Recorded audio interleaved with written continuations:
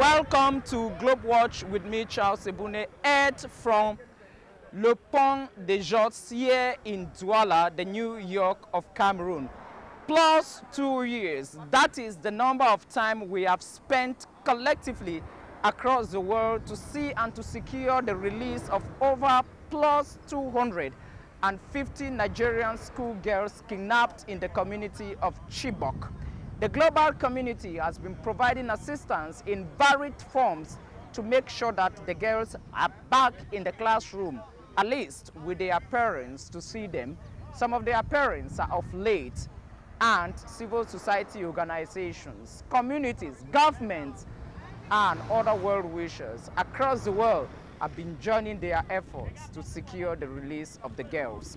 That in itself provides a unique opportunity to question the place of the girl child in the 21st century, where terrorism is increasingly using them as effective suicide bombers. So, what do we do to roll back such a situation?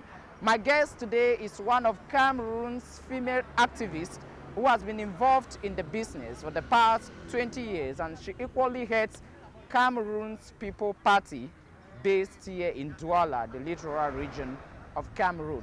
How does a girl child want to be identified and defined in the 21st century in an atmosphere of terrorism? My guest, EDITH Kah Walla.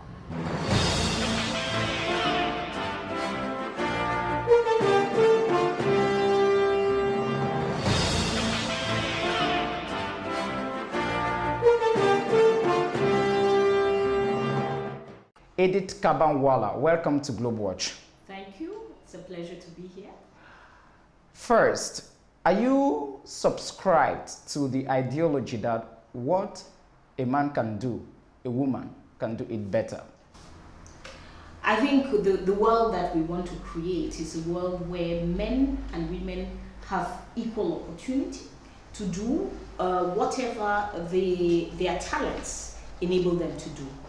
Men and women have different talents. There's a diversity amongst men, there's a diversity amongst women. We don't all want to do the same things. We are not all capable of doing the same things.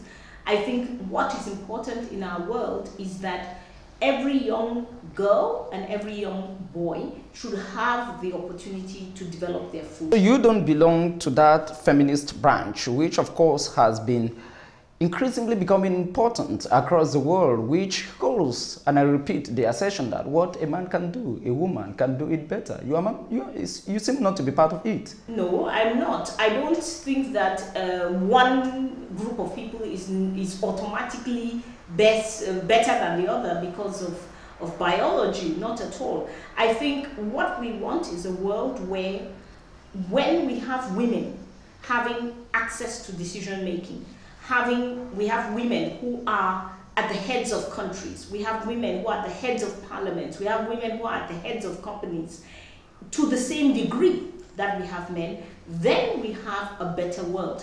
I think I am part of that group of people. I don't want to replace men with women and have an imbalance in the society. I want to have a balanced society where we have men and women together building our you know, some newspapers, some analysts, some politicians across the world today believe that, okay, since women say that what a man can do, they can do it better, and that gives a very worrying definition of the description of female suicide bombers today. Okay, since women can be better murderers, that is why they are increasingly being used by terrorist organizations to carry out attacks across nations. How do you interpret that across the world? Are you worried of the fact that so many girls are being used as female suicide bombers today? I think, first of all, let us not get confused. Terrorist organizations are still overwhelmingly male organizations. The number of women being used as terrorists, as suicide bombers, yes, it is on the increase, but for the most part, whether you are looking at Boko Haram or Al-Qaeda or Daesh, these are male organizations run by men. Now, the women, we feel, especially when we look at Boko Haram, that these are victims. These are women who have been kidnapped, and this is the story that the women are telling. They have been kidnapped, they have been brainwashed, and many of them go in as a suicide bomber under threat of their own life. So they are told either you bomb or you will be killed. So, so far we have seen on rare occasions, I think there is one woman who was part of Daesh and was part of the strategic, at the strategic level. But for the most part, these are young girls, young women who are victims. Female suicide bombers are the best experts in mass killing. Why? First of all, I doubt that. I honestly doubt that. Well, you simply need to go to Nigeria and know what is happening in Maiduguri. You simply need to go to Palmyra in Syria and know what is happening. You simply need to go to the far north region of the country, of Cameroon, and you know that if they are talking of a suicide bomb in Amshide, which kills 130 people, for example, you can always say that, okay, that was a suicide bomb attack carried by a woman, because it effectively kills so many people. Why? I think, let us be clear, young women are being used as suicide bombers, but as again, I affirm that terrorist organizations are male. If we had one suicide bomber kill 100+ people, we have had over 1,000 people killed by Boko Haram, and the vast majority of them were killed by men. So, and I think that many of the men, many of the boys, because they are also very young men being used as soldiers within these terrorist organizations, I think they are also victims for the most part. You know, at the level of the CPP in 2013, we wrote an open letter to the head of state of Cameroon, 2013, November 2013, and said to him, we have a problem in the extreme north of our country. There are extremist groups which are recruiting our young people. Now, we have to look at terrorism and what creates fertile ground for terrorists to recruit. Terrorists recruit in places where youth do not have jobs, they are not going to school, they do not have hope, they are in very desperate economic conditions. That is fertile ground for every type of terrorist group to come in and recruit either young men or young women. The other thing that terrorist groups do is kidnapping, as we see the Chibok girls that you mentioned earlier. But I think that the Chibok girls only allow us to understand, brought to the world in a very shocking manner, the fact that Boko Haram was kidnapping young people. But if you go to the extreme north of Cameroon, you will find families who will tell you their children have been kidnapped, their young men, their young women have been kidnapped by Boko Haram. So this terrorism is a problem that these young people... Kah Walla, can I inject something? You said that Boko Haram or terrorist organizations recruit in fertile areas, yes, considered to be poor areas where there is extreme poverty, where people don't have opportunities to go to school, where there is extreme hardship. Some scientists or educated people would tell you that that argument is an extremely weak economic argument for terrorists, because if you go to a country like Belgium, the French ambassador to Cameroon, Christine Robichon, told me in this program that you have plus 1,000 French nationals who are fighting for Daesh, the Islamic State. If you look at those who carried the attacks in Belgium, those who did it in the UK, those who did it in France, these are extremely rich countries. In Germany, where you have all opportunities you can imagine, but you have plus 27,000 young people from Europe, especially from European capitals, with the best opportunities on earth, joining Daesh in poor Iraq and poor Syria. The economic argument of lack of opportunities in maybe Chibok, maybe in Ashigashia or Kolofata seems useless in explanation. No, not at all. I think that where terrorism is concerned, people are being recruited for different reasons. There is no question about it that in northern Nigeria, in northern Cameroon, I happen to have visited the extreme north. I think I was the first national leader to go on the ground after the Kah Walla attacks and talked to the population. But you know that And Osama bin Laden, you know that Osama bin population- Laden was from a billionaire family. Of course, he's at the top. You know that And he was not Abubakar at the Shekau forefront. is not a poor guy. And these guys are the leaders, but they are not the recruits. The recruits are being recruited in poor areas for the large part. Even in Europe, when you look at the profile of those who are recruited in Europe, they come from the poorest levels of the society. They are marginalized. They are young people who believe that they do not have. Is that the case with Mohamed Merah? Is that the case with Salah Abdeslam? Is that the case with Lakraoui, Bakraoui? These are people from Belgium, in the center of the European capital. Who are they in Belgium?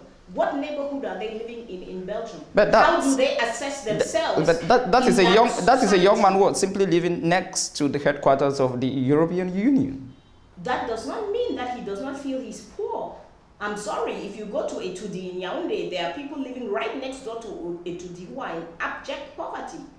So it is the fact of creating large groups of people in societies, whether it is Europe or whether it is us here in Africa.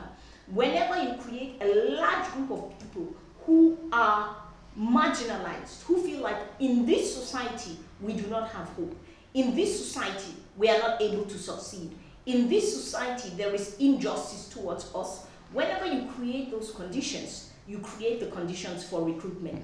Now the vast majority of the population in those conditions will not be recruited. It is still a very small minority that is recruited, but as countries today, whether we are talking about Cameroon, whether we are talking about Nigeria, or we are talking about Belgium or the United States, we as states have to ask ourselves, what are the states doing to create the conditions where a young person knows they are going to die? Because many of these young people know they're going to die, we'll talk and that, they take that option. We'll talk that in a moment. Let me rewind the interview and go back to the girl child. When we stayed 2 years without seeing the Chibok girls, with all the campaigns Bring Back Our Girls, headed by former World Bank Vice President for Africa, former Nigerian Minister for Solid Minerals, Catherine Obiageli Ezekwisili. And some of you met the Nigerian High Commissioner to Cameroon, Adisa Mustafa. When we stayed 2 years without seeing 276 girls, does that give you any hope of having a girl child? Of course it does. I don't think that, I know Obi Ezekwisili very well. She's a friend of mine. I am extremely proud of her for the work that she has done in terms of bringing back the Bring Back Our Girls campaign, to constantly remind the Nigerian government about these girls. Now, I do not think personally that there are 276 girls sitting somewhere in a group. I think the way terrorist organizations function, that they split up those girls a very long time ago, almost immediately after they were kidnapped, and that the girls have been sent to various locations, and that it's going to be quite a challenge. We had this situation in Do you have any sense of fear as a woman that in the 21st century, the life of a girl child is extremely in danger? Because 276 girls not seen for plus 2 years, with all the drones, the technologies we have, it is a very, very worrisome issue. I think that I don't have fear. I think that while we have to take terrorism seriously, while we have to take the kidnapping of the girls seriously, these are 276 girls versus the hundreds of millions of young girls in the world who are living very, very fruitful lives. I think that we have to take seriously the fact that girls are now being used as a tool for terrorists. We have known for a long time that terrorist organizations capture girls as girl brides, that they use these girls for manpower, because these guys are going to war, they're going to carry out their operations. They need people who will cook and who will clean and who will maintain life for them. And it is worrying because we see more and more groups of armed girls, even in organizations like Daesh. But I think this should not mean that we become afraid for every girl child in the world. I think that we still have a lot of challenges for girl children in terms of education, in terms of them having equal opportunity, in terms of them not being victims of early marriage. Believe you me, early marriage in Cameroon is affecting more than 276 girls every year who are going into marriage at 12, at 13, much younger than they should be. So I think there are a lot of challenges for the girl child. We should focus on all of those challenges, but I think this world of ours today is a wonderful place to be a woman. It's a wonderful place to be a girl. Let's not make it seem as if every girl is going to be kidnapped. Well, you can say that because most people will see you as a successful woman, and that, okay, if we don't see the 276 girls, okay, there are other challenges we need to focus. But you know, media and journalism in particular is that when there are 100 trains and 99 arrive on time, I am interested in the one that does not arrive on time, because that is where the problem is. And what I want to know from you, you said a while ago that you, back in 2013, wrote a letter to the President of the Republic of Cameroon. I just want to inquire about the content of the letter, what you were proposing as policy solutions to extremism. Exactly. So this letter was an open letter. Because probably the time for blame game is over. Now everybody is about looking solutions. I think nobody is trying to blame anybody. In fact, in 2013, we didn't blame anybody. We proposed solutions. And at the time, 2013, I remind that the president only declared this war in May 2014. So more than 6 months after. In 2013, we suggested to him already that he needed to be the leader of a regional approach to fighting against this terrorism. Which he has done. We suggested to him that he call a summit and bring together the other heads of state so that we could have a regional approach. We're happy that he did it. We think if he had done it in November 2013, we would not be where we are today. Now, the other element was that we still, till today, the CPP has about 11 communications to government suggesting that we have an integrated approach to fighting terrorism. The security and military approach is very important, very necessary. But the strategy for economic development in the regions that are most affected by terrorism leaves a lot to be desired. The social approach. Today we have 150,000 internally displaced people, internally displaced Cameroonians, due to the attacks in the extreme north. Most of them are women and girls. That means people who do not have homes, people who, their children who were going to school, now they have to find a new place. If I may understand you, if I may understand you well, for the sake of ordinary understanding, you seem to say that we need a kind of George Bush approach which said terrorism is the war of the mind. We need to win the mind.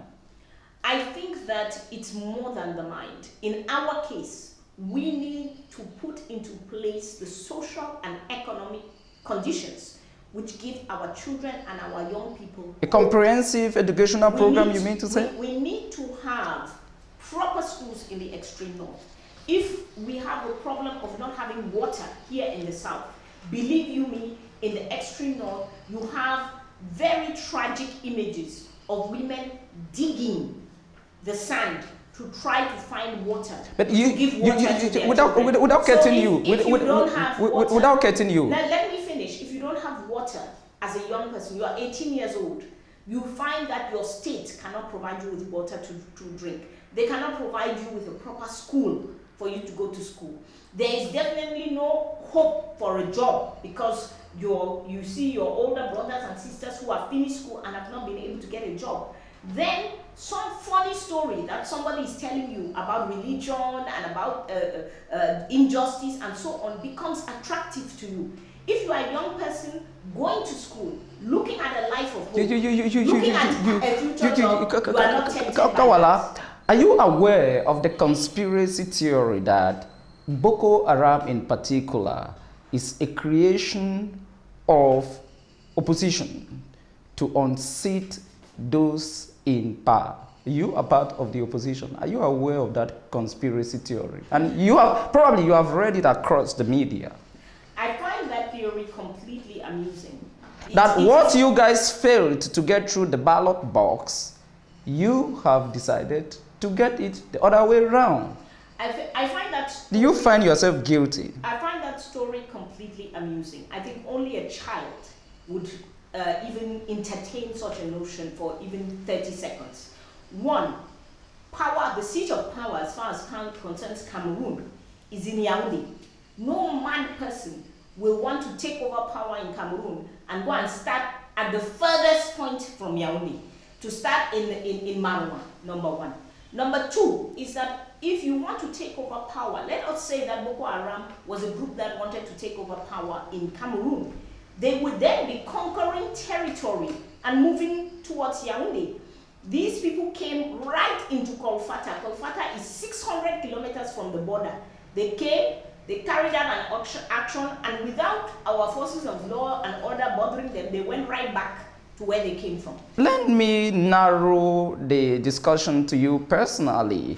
How do you feel about your activities, plus 15 years of experience in leadership, teaching, and activity? 25. That is why I said plus 15 years, because I don't have the exact figures. 10 is important. Oh, 25. Okay. 25. Okay.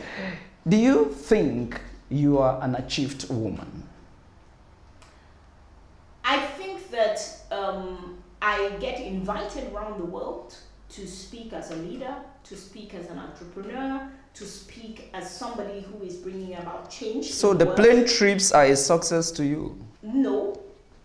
I don't think I speak in the plane. I get invited to speak. A plane is just a means to get there. Now, and I've been in planes since I was about 11 years old. I don't think that is impressing me.